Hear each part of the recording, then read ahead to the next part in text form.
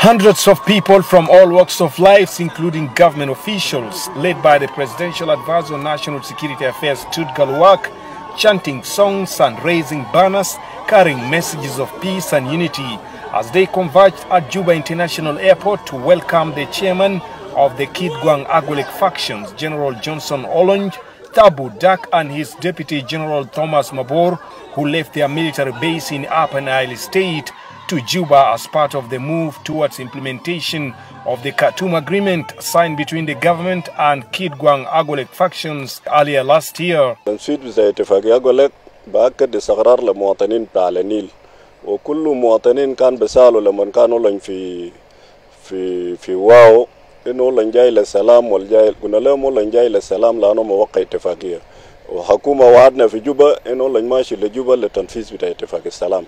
وكل مواطنين بتاع ولاية ينوموا بالاستقرار وما في أي تمرد تاني على النيل، الناس كلها يكونوا للسلام.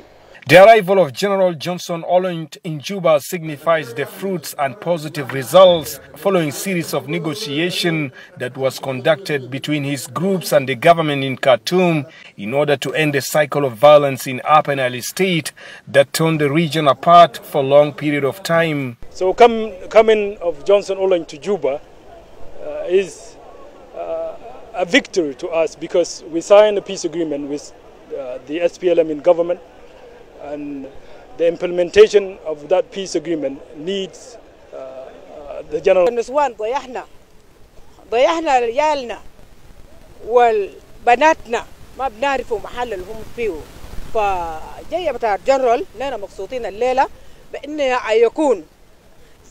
يكون سلام لجنوب السودان كلها.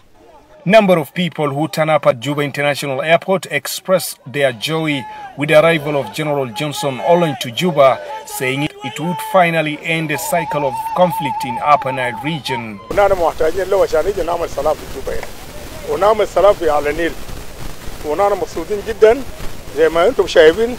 العالم الجو كله ما يزول مستعد للشنو للسلام. وبهذا المناسبة نحيي سيد الرئيس الجمهورية سلفا كير ميرديد، لأنه هو الراعي الرئيسي للسلام، وهو الذي قرر بأن هذا العام يكون عام للسلام في كافة أرجاء جنوب السودان. The chairman of Agwelek factions, General Johnson Olony, expressed his commitment and readiness to work with President Kiir in order to restore peace, unity and stability in Upper Nile region. So أنا جيل السلام، مفروض أنا أجيكم من بدري، لكن كان عندي شغل بسيط، لكن أنا كملته وأنا جيل الليلة.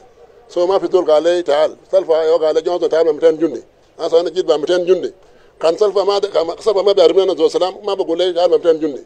So أنا مسؤول شديد، أنا جيت ب 200 جندي وكنت المسؤولية مثل الحكومة جنوب. So جوبا بدأنا كلنا، وأنا جيت نلم يدي مع رئيس ونشتغل شغل واحد، وإن شاء الله جنوب ما يرجع، إن شاء الله جنوب ما يرجع لشغل ثاني.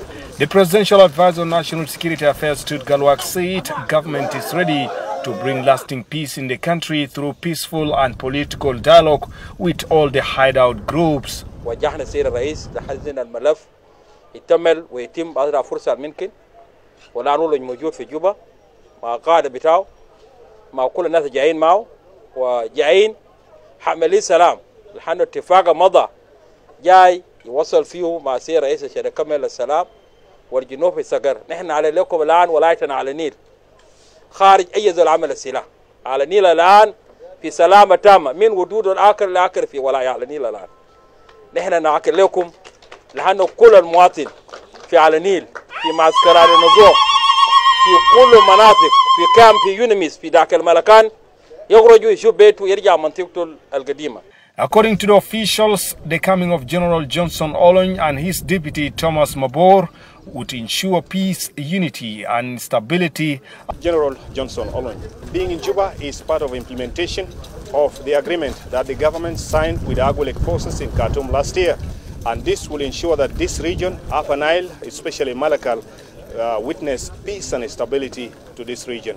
Johnson Olony, alongside with his forces, will be in Juba and will be participating in the unity government. Last year, the government signed an agreement with the leader of Kitgwang Agwelek faction, General Johnson Olony in Khartoum, to stop the war by restoring peace and security, granting amnesty to Agwelek forces, training and reintegration of Agwelek forces into SSPDF within period of time, as well as addressing land disputes in the Cholo Kingdom, among others. Gore Anthony, SSBC News, Juba.